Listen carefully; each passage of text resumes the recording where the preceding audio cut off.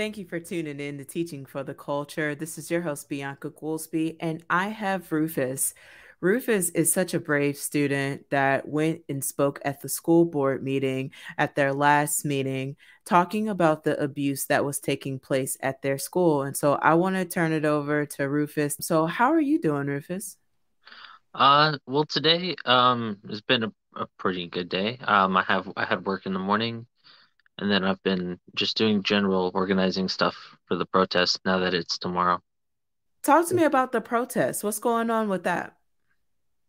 So the protest tomorrow, it starts at 2:30 outside of the building where the school board meets, and the purpose for it starting then was so I could get to meet everybody. Because a lot of my interactions with people throughout this process has been phone calls and texts and things like that. So the very few people I've gotten to meet in person lately.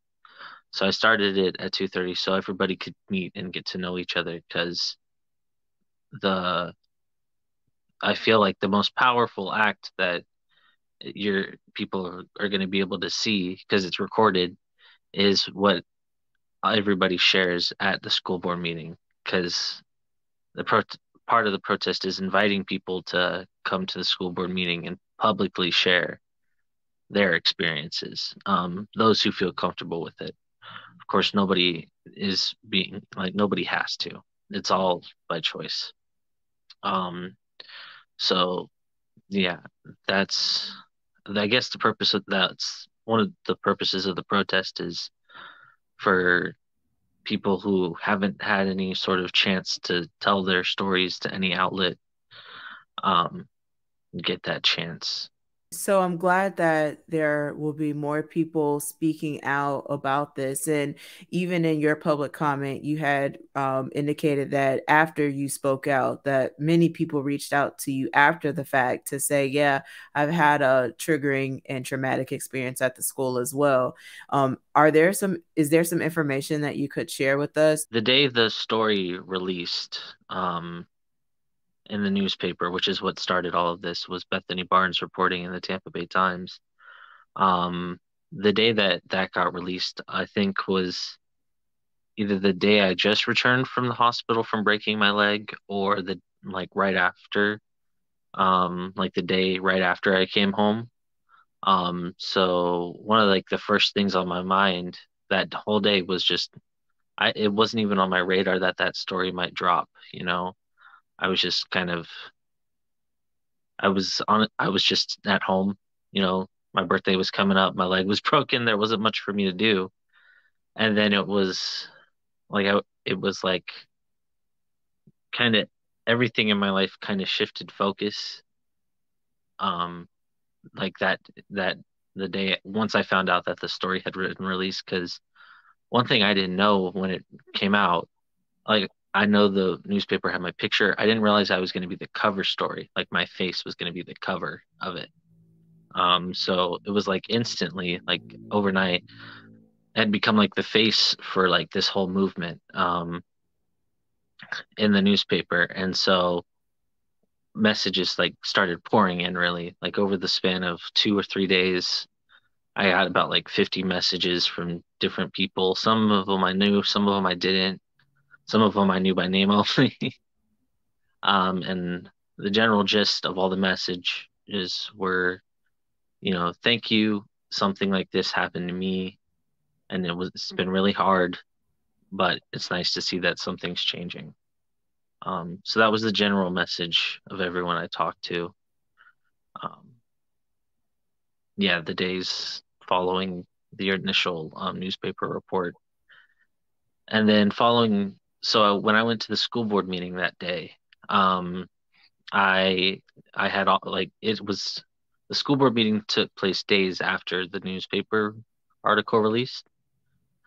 So within that 2 or 3 days, like I had those messages, and so I went to the school board meeting that day, um, because I knew like of these like 51 people, like 50 plus myself, only one of us that day was gonna have like that chance to speak, because nobody knows about these school board meetings. They're not like advertised very well. So in my speech, I said, I'm speaking for these 50 plus people who have reached out to me and are never going to get a chance to speak. And it was after that, like listening back to what I said, I thought, well, why aren't they going to get a chance? Who says they don't get a chance? So that's what this protest is me giving people that, or me trying my best to give people their chance to share their stories. Um, yeah. I just want to say that I am very proud of you for using your voice and standing up for what is right. Just a quick question. Have you received any type of backlash or any type of negative reaction due to you speaking out about the stuff that was happening on your campus? Well, thankfully, I'm not a Hillsborough County Public School student. I long since been in like college and stuff. I'm graduated, so there's not much of terms of like retaliation the school board can do to me. Hence why I felt so comfortable speaking.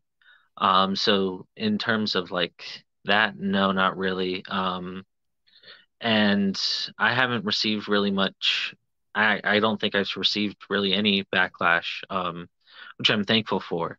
Yeah. Certainly not public, not in like any online capacity. Um, the and while I'm very thankful I haven't received any backlash, any official backlash from the school board, I also haven't received any official support or anything. Like I said, it's just radio silence. Um, and it's frustrating. Because after a certain point of radio silence, it's hard to say, well, nobody's listening. Why am I even still trying? Uh, Yeah. yeah. What would you like the district to do? And or how would you like them to address the issue that you brought forward to them and similar issues that people are experiencing? Yeah. So this is where I feel like the school board is trying to frame like the issues I'm bringing up as issues with specific students, like specific either students who have graduated or are going to school now that like I'm trying to like target or trying to get some action against when in really yeah, I'm not advocating for any action against students. That's not what I'm here to do. I'm advocating for action against the people who are supposed to take care of us, the school board, the administration, any like adults. I'm advocating for action against them. So I feel like the school board is trying to reframe my whole approach so that it doesn't look like they're the targets. But in terms of action, I would like to see the easiest thing that could be done is just like they do awareness campaigns for all kinds of things. Title IX would make an easy awareness campaign because one thing about these schools is you walk around, none of the students have any idea what Title IX is. There's no information about it. There's no like you see anti-bullying posters on the wall, but you're never going to see a poster about what to do if something like if you're ever sexually harassed or abused. You'll never see a poster like that. So awareness would be the easiest one for them to do something about in regards to Title IX. But I'm also asking for some sort of investigation into how Title IX claims are being processed in the county, how like reports are being handled, because clearly there's a disconnect from a student who goes to report some sort of sexual abuse and the consequences that are being handed out, if any at all, you know? Um, and so those are, I think, the two like no-brainers that the district could do to start. So yeah. Well, I just again just want to say thank you. And I do agree with you. There needs to be oversight in the processes and how things are done.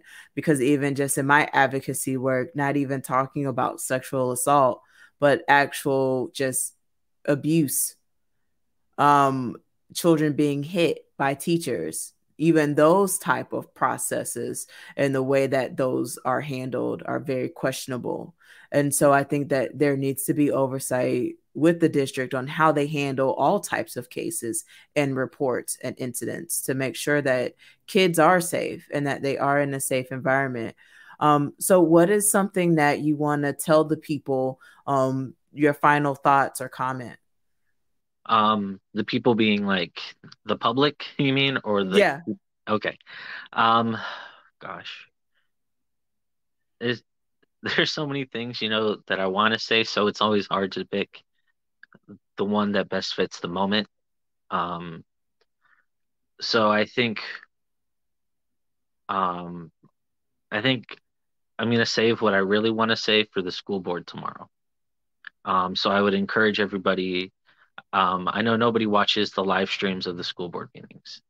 But I would encourage them to watch it because I think seeing every student come with their story back to back and seeing how, you know, 20 people is 20 stories, I think that'll be a lot more impactful than anything I could say right now. Well, just thank you again for the opportunity to get to interview you and to share your story and your advocacy. And if there's anything that our organization can do to uplift the voices of the students, you have the network and you have the platform to do that. So, again, I thank you. Of course, thank you so much for having me. Yeah, there was, before that whole Bethany Barnes story ever even came out, um, there was my initial report that to the county. The first time I ever made a report was in 2019, which I suppose now is 3 years ago because we're in 2022. So there was just 2 years where it was just silence. Nobody's voices was being heard. So thank you for helping everybody.